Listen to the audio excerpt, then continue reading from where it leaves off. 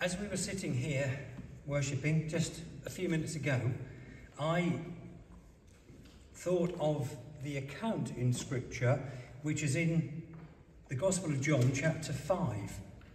So I'm going to begin in John chapter 5 this evening. Father, come and help us, Lord. Come and help me. Come and help us all, Lord. Father, we desire to dig into your word, Lord, to extract from it, Lord, to take from it all the richness and the fullness which reveals your character as well as reveals our character.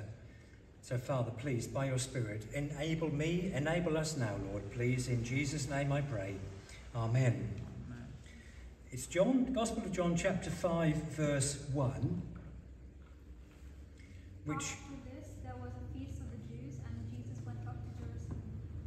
Now there is in Jerusalem by the sheep gate a pool, which is called in Hebrew Bethesda, having 5 porches. In these lay a great multitude of sick people, blind, lame, paralyzed, waiting for the moving of the water. For an angel went down at a certain time into the pool and stirred up the water, and whoever stepped in first after the stirring of the water was made well of whatever disease he had. Now a certain man was there who had an infirmity 38 years. When Jesus saw him lying there, and knew that he had already been in that condition a long time, he said to him, "Do you want to be made well?" The sick man answered him, "Sir, I have no man to put me in the pool when the water is stirred up. But while I am coming, another steps down before me." Jesus said to him, "Rise, take up your bed and walk." And immediately the man was made well, took up his bed and walked. And that day was the Sabbath. The Jews therefore said to him who was cured, "It is the Sabbath. It is not lawful for you to carry your bed." He answered them, "He who made me well said to me, 'Take up your bed and walk.'" And they asked him, "Who was the man who said to you, 'Take up your bed and walk'?" But the one who was healed did not know who it was, for Jesus had withdrawn, a multitude being in that place. Afterwards Jesus found him in the temple and said to him, "See, you have been made well. Sin no more, lest a worse thing come upon you." The man departed and told the Jews that it was Jesus who had made him well. Amen. Beautifully read. Thank you very much indeed. And the reason I thought of this in our worship a few minutes ago was this man who was there, he'd been there for 38 years. We don't know how old he was, but he'd been there for 38 years. And he had been endeavouring, trying to be healed from his particular sickness. The passage displays the compassion, the mercy, the grace of the Lord Jesus, because Jesus came alongside him.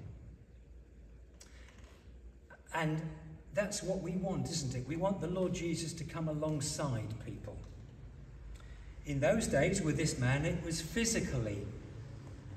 In our days, it's by his Spirit. We want the Lord Jesus to come and meet people.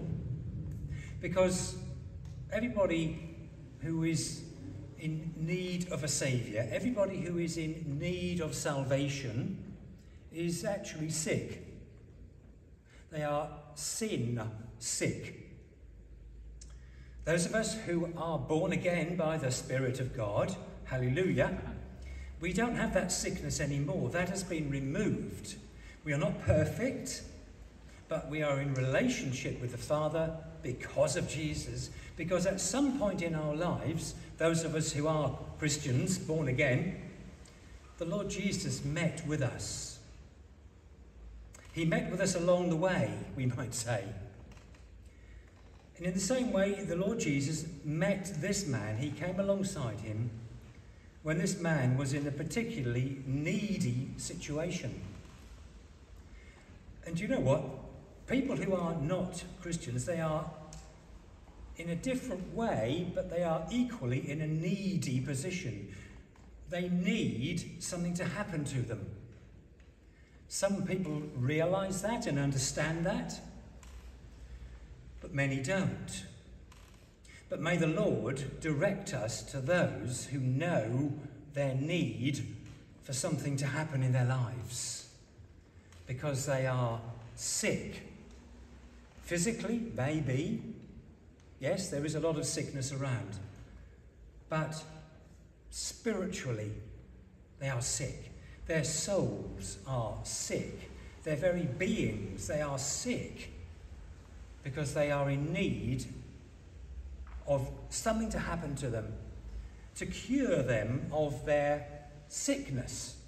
In the same way that this man here, he was very needy. The Lord Jesus came alongside him.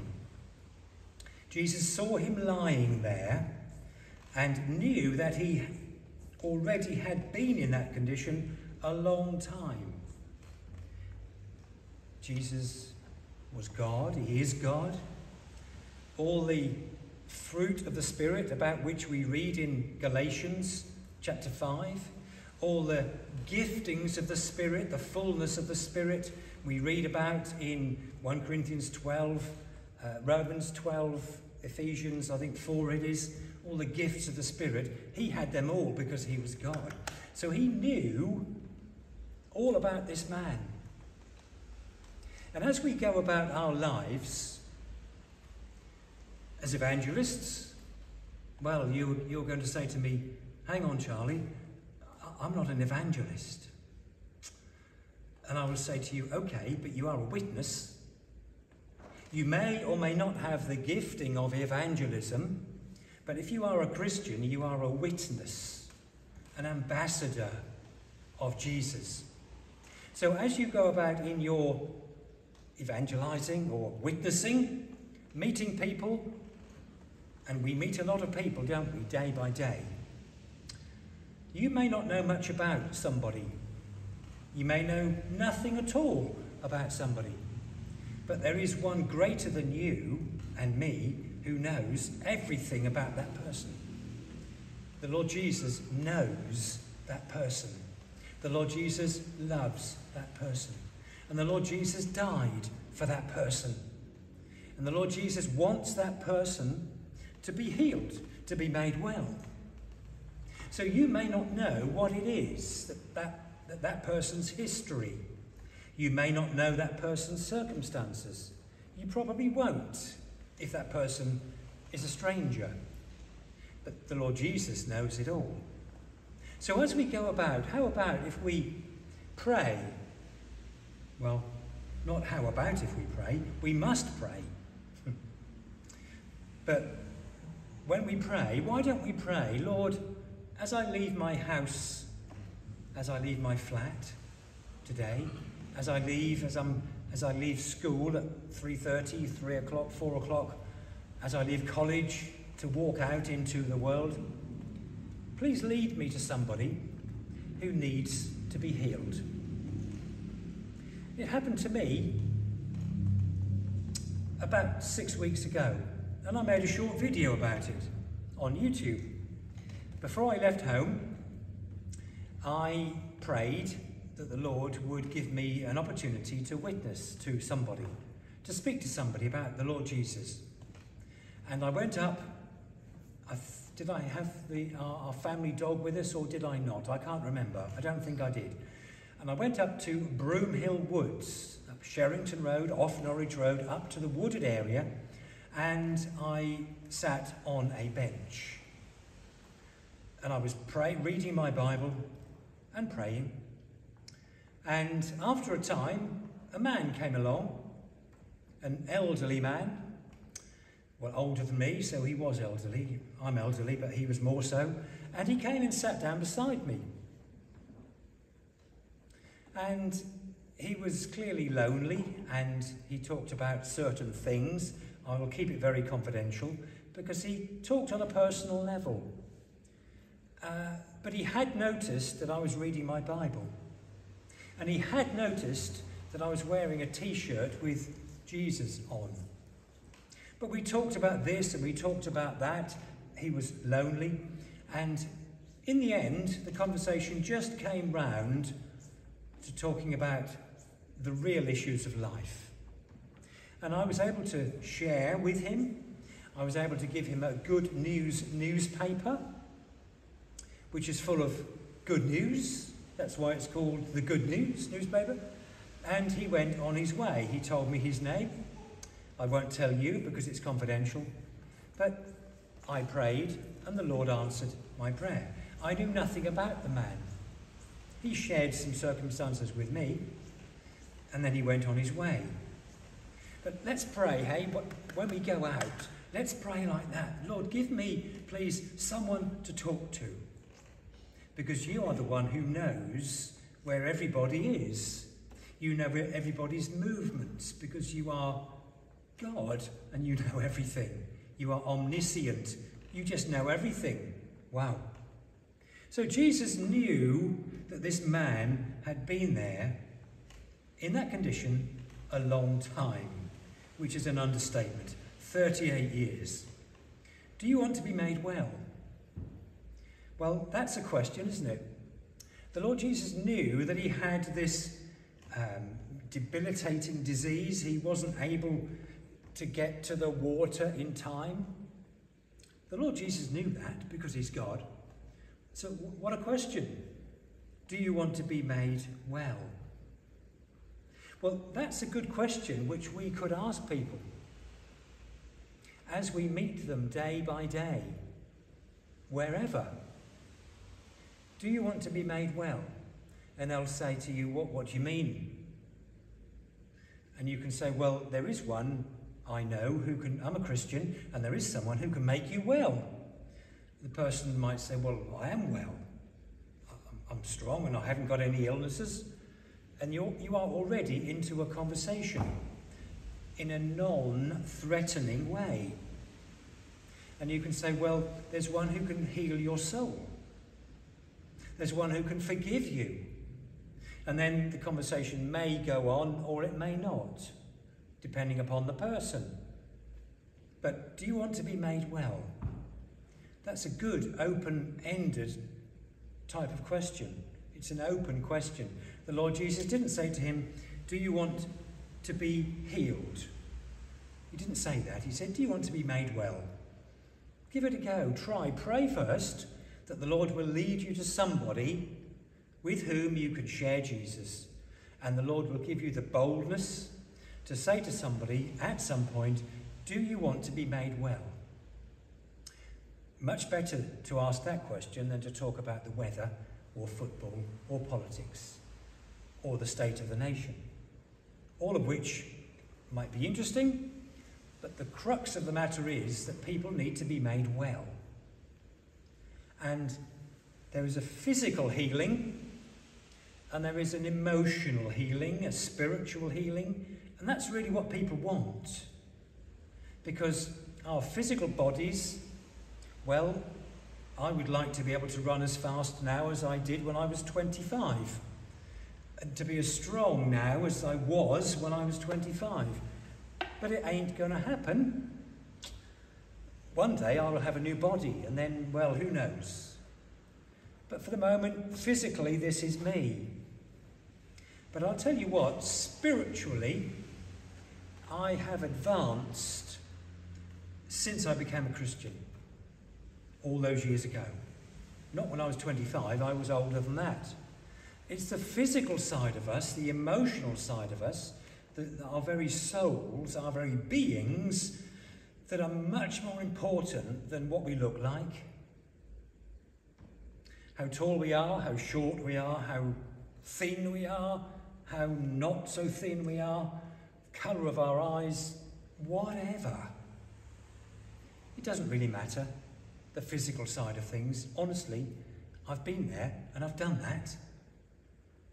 What matters is being made well. And it's only the Lord Jesus who can do that. Only the Lord Jesus who can do that. And the sick man, verse 7, the sick man answered him, Sir, I have no man to put me into the pool when the water is stirred up. But while I am coming, another steps down before me. This tells us something else. This tells us that this man was trying to attain the unattainable. He was trying to reach the unreachable physically. Because of his condition, he was not able to get there in time to the waters. So he was a loser. He lost out. Time after time after time. In his own strength, whatever that was, and I think we can assume that he didn't have much strength. In his own ability, and again I think we can assume that he didn't have much ability because of his illness, sickness. Because of his lack of strength in his own way, he was unable. He was trying to do the impossible because there was always somebody getting there before him. So he was stuck.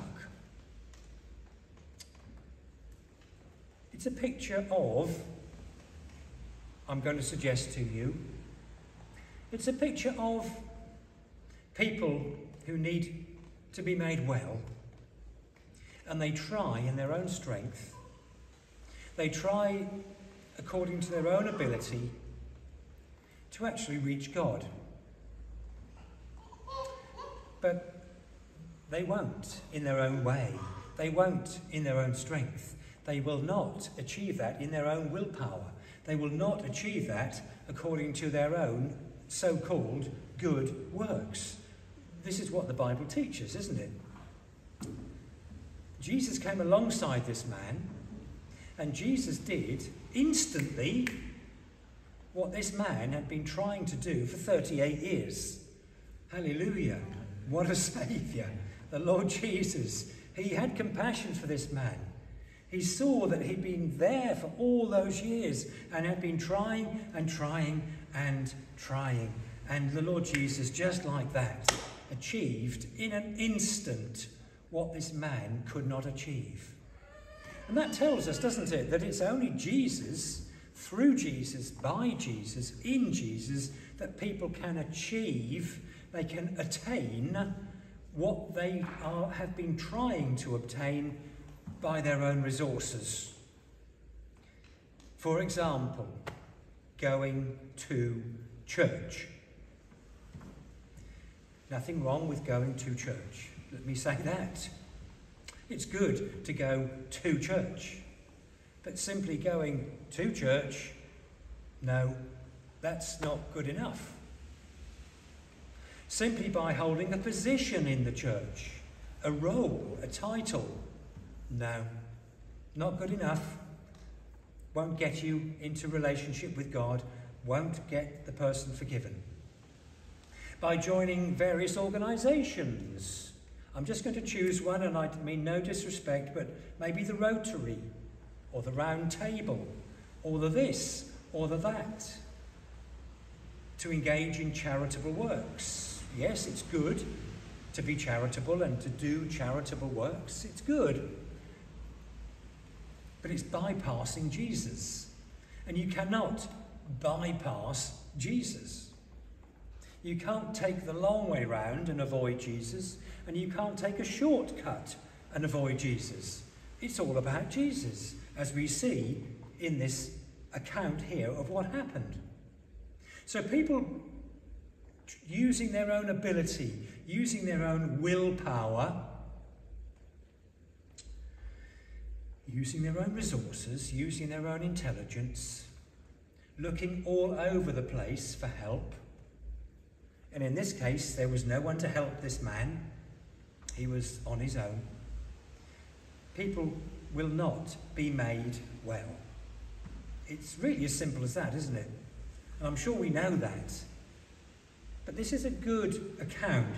It's a good, I almost say the word story, but that makes it sound like it's a made-up story, like a fairy tale or something that's not true. Let me tell you a story, some people say. But this is not a story, this is a true account. So this is a good, true account to talk to people about. Because it shows, as I have said, that this man, on his own, needed to be made well. That was the question Jesus asked him, and his answer although it wasn't a simple yes or no, in effect the man said yes, because he was explaining that he had no one to put him into the pool when the water is stirred up, but while he is coming, someone else steps down before him. And that's what people are doing. They're trying. They are trying. They are trying. Not everybody, because some people foolishly, and that's a word that's used in the Bible, the fool says in his own heart there is no God.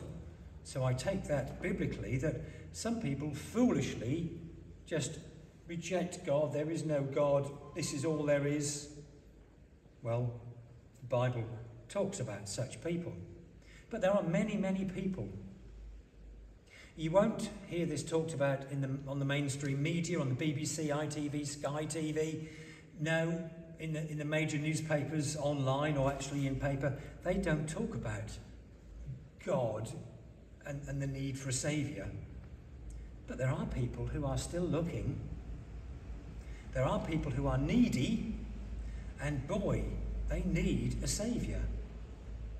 And we know that in the same way that the only way that this man here at the pool of Bethesda, the only way possible for him to be made well was by the intervention of the Lord Jesus. In the same way exactly, people today in 2024 and throughout all the ages, the only way they can be made well, they can have their souls made whole, they can get right with God, the only way is by the intervention of Jesus. He did that 2,000 years ago when he died on the cross. We know that, don't we? We read that in Scripture. So if anybody says to you in a conversation, well, what's Jesus ever done for you? Some people are genuine when they ask that. They want to hear. Other people say, well, what's Jesus done for you then? They want a bit of an argument. Well, we don't really argue as Christians. We simply talk about Jesus. And the answer to that question, or a question like it, is, well, actually, he gave his life for me. He died for me. And he died for you. Do you want to be made well? A great question. A great question. Do you want to be made well? It goes on, Jesus said, rise, take up your bed and walk. And immediately the man was made well, took up his bed and walked. And that day was the Sabbath. The Jews therefore said to him who was cured, it is the Sabbath, it's not lawful for you to carry your bed. And then a little bit further down, it says, the man departed and told the Jews that it was Jesus who had made him well. When we see in Scripture the phrase, the two words, the Jews, then we can very safely assume that these are the Jews, the clergy of the day, the hierarchy, those religious Jews in the positions of authority, maybe on the Sanhedrin, Sadducees and Pharisees, and maybe the Jews encapsulates scribes and teachers of the law, the lawyers, the priests. And by and large, these were the people who rejected Jesus. So that is a bit of code, almost, when we see the Jews in the Bible. Very, very, very often, it refers to those people who rejected the divinity of Jesus, and they called him a blasphemer, and they called for his death. I'm glad they did call for his death, you know. I'm not glad they called him a blasphemer. I'm not glad that they rejected his divinity, but I am glad that they called for his death. And when the time came, when Jesus was in front of Pilate, and Pilate said to the crowd, as was the custom, I will release one man to you, Barabbas or Jesus, they wanted Jesus crucified and Barabbas released to be free. Barabbas was guilty, Jesus was innocent, but nonetheless, the people wanted Jesus, the innocent Jesus, to be crucified. So that's why I'm glad that actually the Jewish hierarchy called for the death of Jesus, because if Jesus hadn't died, I wouldn't be here today. That's a bit of a silly statement, because of course Jesus had to die, because it was the will of the Father. The Father in heaven sent his Son Jesus to the earth so that all who trust in him, in that death on the cross, should not perish, but should gain life and have everlasting life. We know that's what Scripture tells us. So that's a quick look through John chapter 5, verses 1 through to verse 15. And I wasn't intending to talk about that today, but praise God, I have. Because as we were worshipping, as I've said, this came to me.